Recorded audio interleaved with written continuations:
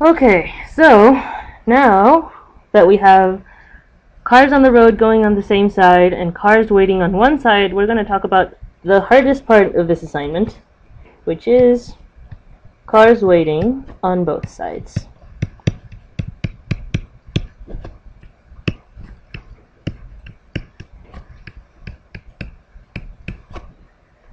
Okay, so first, let's think about when should a car not be allowed to enter a road? When should a car not enter the road?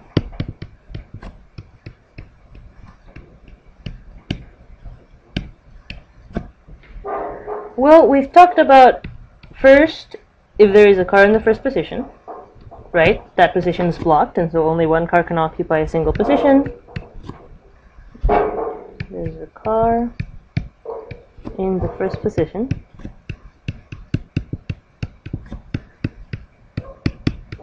So if there's a car there, a car shouldn't be allowed to enter, right? Because it would crash. Second, then we talked about, okay, well, if there's cars going the opposite direction already on the road, then a car shouldn't be allowed to enter because it would crash with them. So there are cars going in the opposite direction.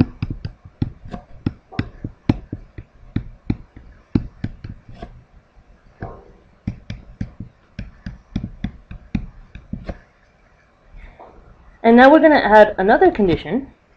That's alright. Cars are going in the direction I want to go. They're not going in the opposite direction. They're going in your direction.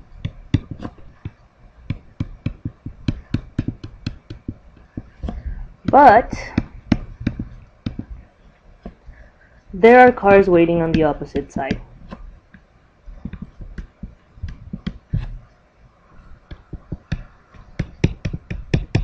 Waiting on the opposite side.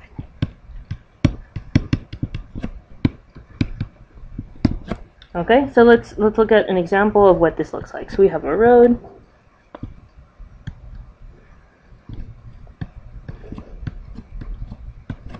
And there's a couple cars on the road, like maybe there's one here. Maybe there's another one here. And these cars are going this way. Okay. And then a car arrives that wants to go that way. And so we already know that this car that just arrived is going to block because there are cars going in the opposite direction, right? So because of condition 2, it blocks. But now let's say another car gets there, and this new car wants to go this way, just like the cars on the road. But this new car is going to have to block because there's a car waiting on the other side, right? So we can't allow that new car to go. Okay, so how do we go about doing this?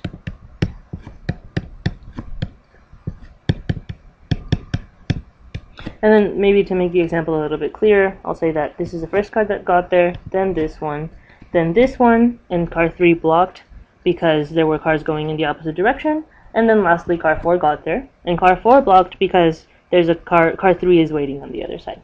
Okay, so how do we go about doing this? Well, remember in the last video, we talked about this idea of a gate to block cars from even entering the road. Gate idea. We want to reuse this idea, but basically add more conditions to it than just cars are coming in the opposite direction.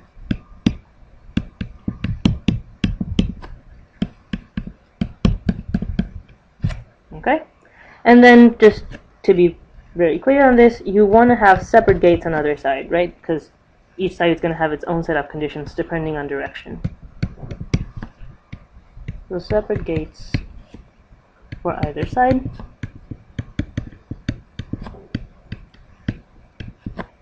Okay, and so what are some of the things that you want to keep track of?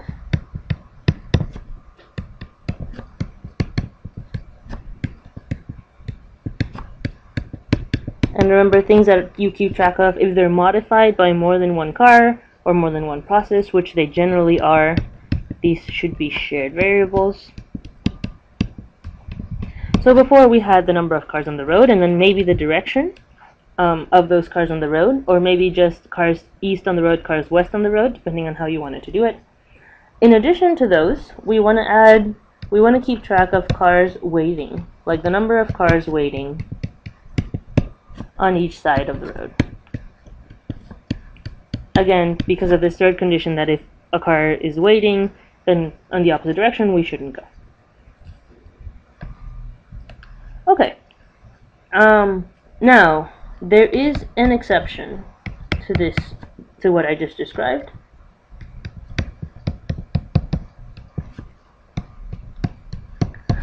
Let's talk about it right now. So, again, we have a road.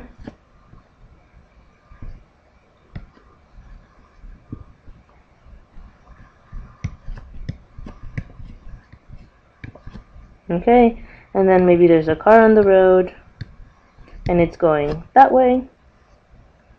And then there's a new car that gets there, and it wants to go that way, but it blocks because there's cars on the road going in the opposite direction, so by our second condition it'll block. And then there's a third car that gets here, and it wants to go that way, but this car will block because there is a car waiting on the other side. Okay, so far this is just as we described. Now this car on the road, suppose it exits the road. Once it exits the road, it needs to signal this guy, right? It should signal this car to let it know that it can enter the road, because it's now out of the road. And this car should go into the road, and it should go even though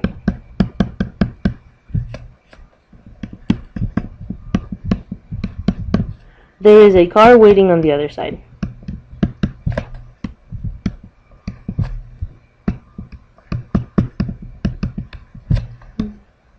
On other side. Right, and it should go because it's kind of its turn to go. So it is its turn to go. In spite of there being cars waiting on the other side. Okay, so how do we keep track of turns?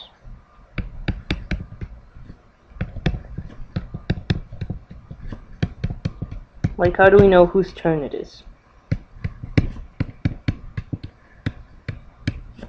Well, there's several ways of doing it. One way of doing it is to keep track of what direction cars are going on the road right now.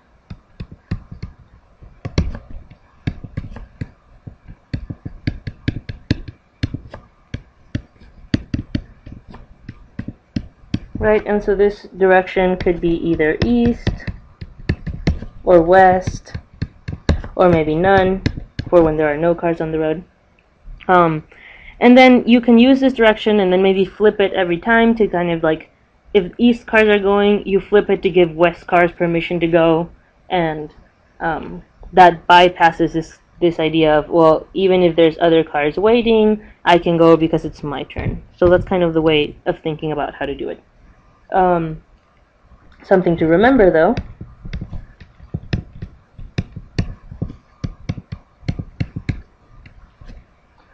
only the first car can go.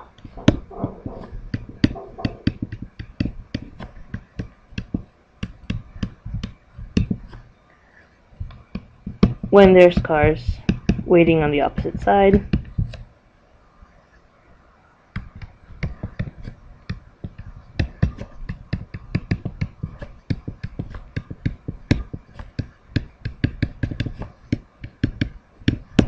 So I'll draw a picture of that to see how that looks like. Again, we have a road.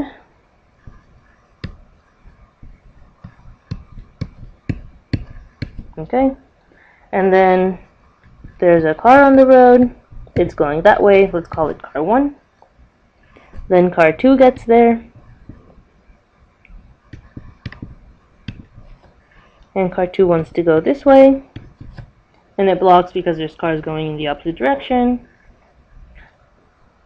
And then let's assume car 3 gets there. It wants to go that way. It blocks because there's cars waiting on the other side. Okay. But then cars 4 and 5 get there.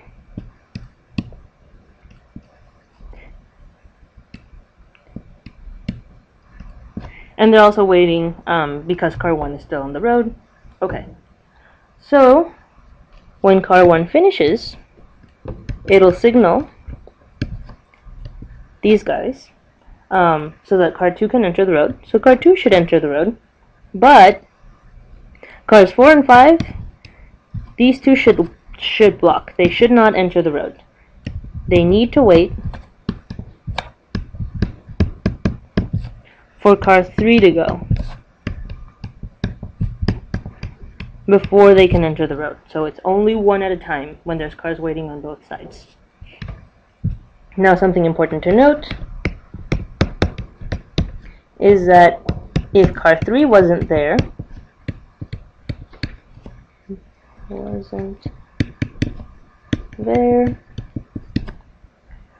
then cars 2, 4, and 5 could all go after car 1 finishes, because there's no one waiting on the other side.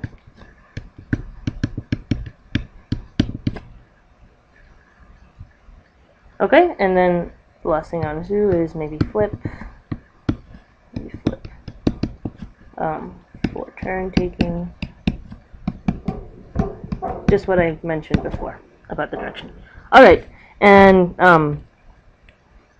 basically this is the general idea of how you want to approach cars waiting on the opposite side.